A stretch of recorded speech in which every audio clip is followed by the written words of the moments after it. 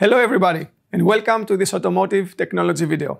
My name is Nick Dimitrakopoulos, and today we are going to talk about the Open Alliance TC9 1000BASE-T1 shielded twisted pair testing requirements. For this reason, I have invited my colleague, Jörn Pfeiffer. Jörn, thanks for joining me. Hello, Nick. And also you are representing Rohde and Schwarz in the Technical Committee 9 of the Open Alliance. Yes. So you are really the right person to talk about this today. The video we did before was talking about the unshielded twisted pair, the UTP. And now we will show today the shielded twisted pair for 1000BASE-T1. Are there any differences compared to the previous one? Yeah, there are several things which are very similar. So we should do return loss and insertion loss measurements, and as well characteristic impedance measurements over time, and of course mode conversion measurements. But one thing is different to the unshielded twisted pair specification, and that's the way how to perform the inline connector test here. So we should test this inline connector pair, this mated connector pair, and we should do it with the help of de-embedding. Okay, so what does this de-embedding do for us? Yeah, we can show some pictures from the TC9 spec. Let's have a look. So we want to get rid of the influence of the adapter boards and the cables and measure only the device under test, which is the mated connector pair. To do this, we need the setup on the right side for the inline connector test. But first, we need to measure the setup on the left, which is called the coupon measurement, with only the adapter boards and one cable. The length of this cable is chosen in a way that half the length corresponds to the length up to the DOT here on the right side. And in the third step, the software creates S-parameter sets 1 and 2, like you see in the picture on the right side, and de-embeds them so that we have only the result of the DOT left. Okay, so I see here today you have brought with you the ZNB-8 VNA, and let's have a look on the VNA settings according to this TC9 specification. Okay, so Jörn, what is the first thing that we have to do before we get started with the measurement? Okay, first thing, like always with the VNA measurements, is calibration. I've done that before with this automatic calibration unit. And what you see here now is the measurement of the whole structure. So both adapter boards and the two cables with the inline connector. I can show you the open connector here and close it once again. So at the moment, you see we're doing the measurement of the whole structure and we see the results. So the insertion loss is much too high, the return loss fails as well, and the propagation delay, which is in fact the length of the whole structure, is of course much longer than only this connector pair, so it fails as well. So what we then do is that we go to the de-embedding menu, and we open that by going to the appropriate menu and activate the de-embedding here, so that we can run the de-embedding tool.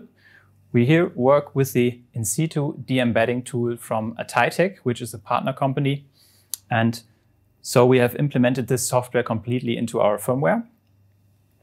And like shown in the slides, we have a three-step process.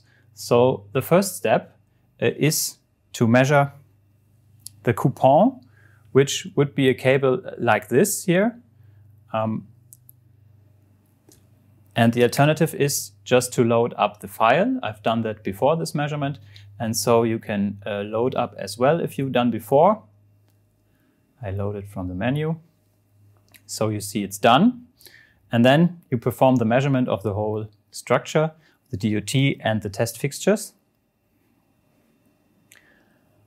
And then in the end, you run the software. Okay, now we see the software is done with the calculations, and you can press apply. Yeah. Okay, now you see the de-embedding does work, and we have only the results left of the mated connector pair. So down here we see the insertion loss, which is very low now because it's only the insertion loss of the mated connector pair. And on the top left here, you see the return loss. And you can see very nice that the ripple is gone. So that's the effect of the de-embedding, that we have the return loss characteristics of the adapter boards calculated out. So we don't have the ripple anymore. We have a very nice curve here. And we have the characteristic impedance, where you see only the impedance of the connector. And you see that here, down here, where should be the second adapter board, yet you don't see any impact. You see the reference impedance here. So the de-embedding did work very, very good.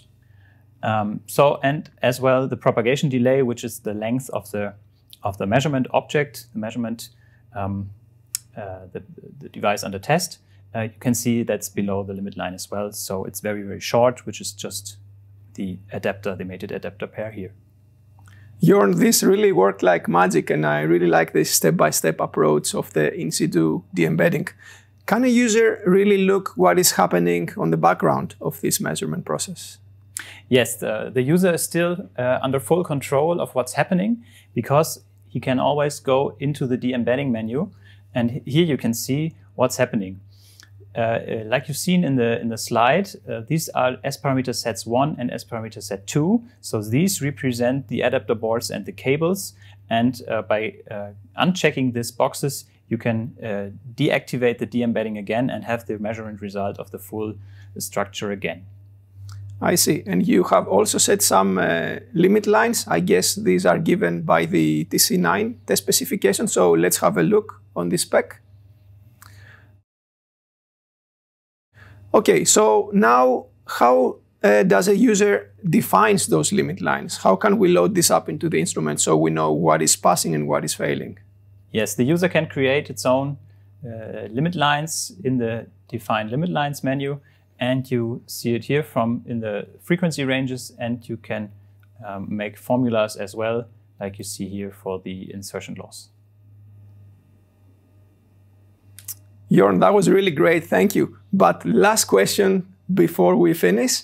If somebody wants to do these measurements for the TC9, what would you recommend is the optimum configuration in terms of hardware, software, and accessories? So you need a vector network analyzer, ZNB-K2, and you need a hardware option, that's the B54, the extended dynamic range, that helps with the measurements. And you need cables. Of course, you need phase-stable cables that you can do the measurements very precisely, and a calibration unit or a manual calibration kit like you see here. And what you need as well for the impedance measurement, you need the time domain option K2. Thank you so much, Jorn. That was very useful. So make sure that you follow our Automotive Ethernet solution page for more. I will see you next time. Until then, stay safe and healthy. Goodbye. Goodbye.